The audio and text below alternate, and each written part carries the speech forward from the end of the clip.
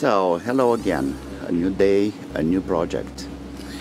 You see, I have this almost 1000 watts hour panels, and since my grid tie inverter gets burned and I couldn't fix it, now I have a lot of power for my batteries, because I'm still using my cameras here and spotlights and some night lights too, my Wi-Fi modems and everything around the house, night lights and so on.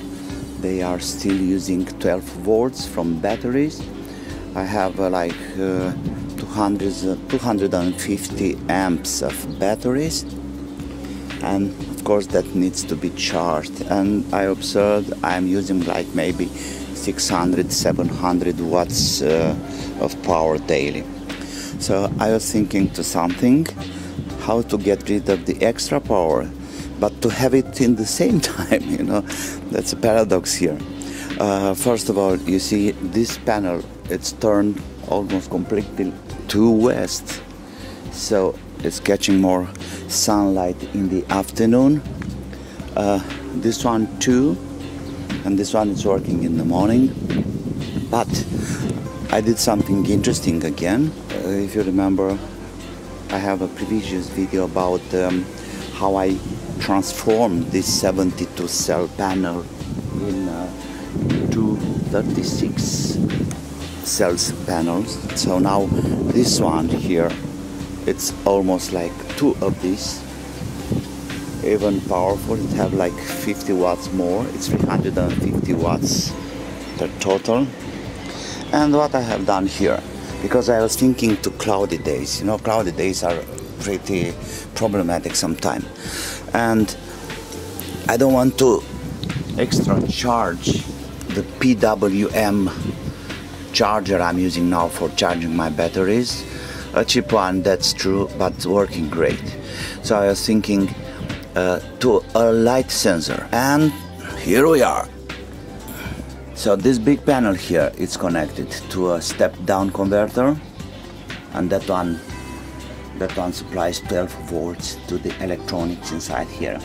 And over here we have operational circuit, a couple of LEDs, a transistor and a relay. And what's the story about this? Everything is commanded by a light sensor. That's the light sensor up here, and it's working very, very nice.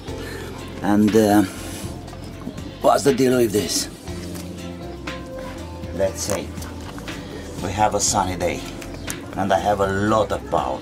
I don't need that. I don't want to supercharge the battery charger, you know, to supra load or extra load the battery charger. That one's supposed to have like 250 watts or something, so I don't want to ruin with a lot of power. So, but I still need to have these panels doing something useful somehow. So that's why I came with this idea. As you see now, the relay now it's in off position. So what that means, the panel it's out from the load circuit. The panel is in air, I may say. As soon as the sun goes down, or it's a cloudy day, or you know, different sunshine degrees, the relay is getting on. When it's on, that means the panel is going into the charger circuit, and suddenly I have tens of watts available in a cloudy day without doing any, you know, cable connecting and disconnecting and stuff like this, and it's working great. I may say that even in a cloudy day I have almost 200 watts of power.